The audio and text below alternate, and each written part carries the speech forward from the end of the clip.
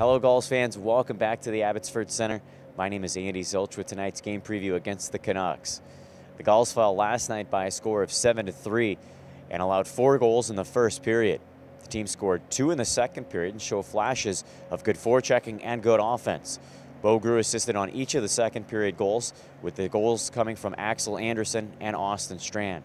San Diego offered a power play goal in the third period to close the margin, but could not secure the pressure and eventually fell by that 7-3 score.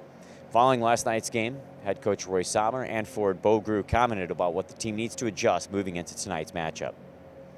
Just needed to be a bit more physical in the first period, and when we were physical in the second period, we created a lot of turnovers, and that's how we scored our goals basically. So, and we didn't do that in the third period. So I think tomorrow it's going to be our main point in our game plan, and if we execute it, I think it's going to be a different game for sure.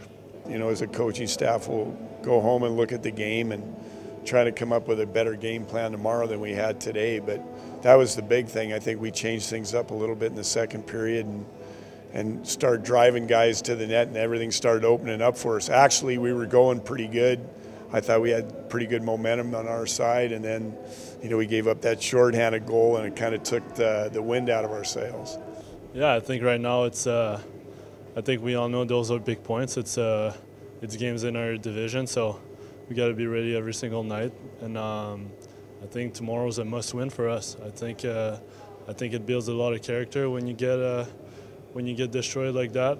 And I think our group needs that. I think we're going to come back stronger, and I think it's going to go our way tomorrow.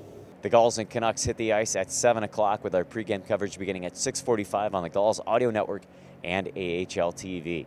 Gulls seek some revenge and direly need a win here in Abbotsford. They've gone 0 for 5 spanning the past year and a half that they've played here in British Columbia. They need a win, and they need it tonight. Fans, we hope you enjoyed tonight's game.